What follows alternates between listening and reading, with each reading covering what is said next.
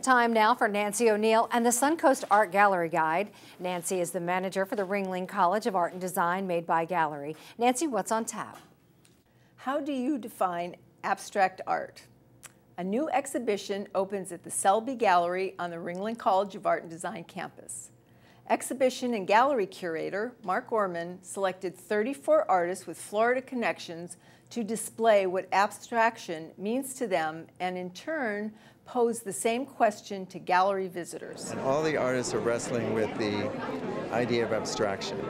So I wanted to create a dialogue in the space where people could come in and even question themselves about what they thought the definition of abstract art was.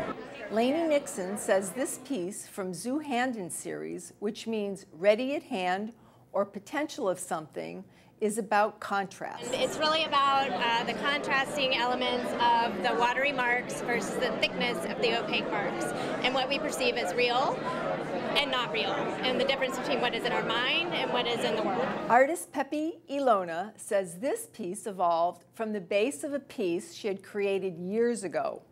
Ilona says she has been liberated in her creative process now.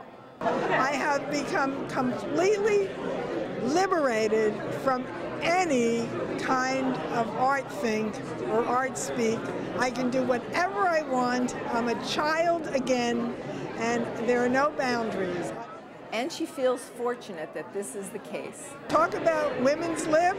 When you get to be my age, you're liberated. Orman intentionally selected artists who work in a variety of media to exhibit the evolving and eclectic nature of abstract art. Defining Abstraction runs through August 5th. If you have a gallery opening that you would like to share with our viewers, please email me at gallery@snntv.com. I'm Nancy O'Neill for the Suncoast Art Gallery Guide, and I'll see you next time.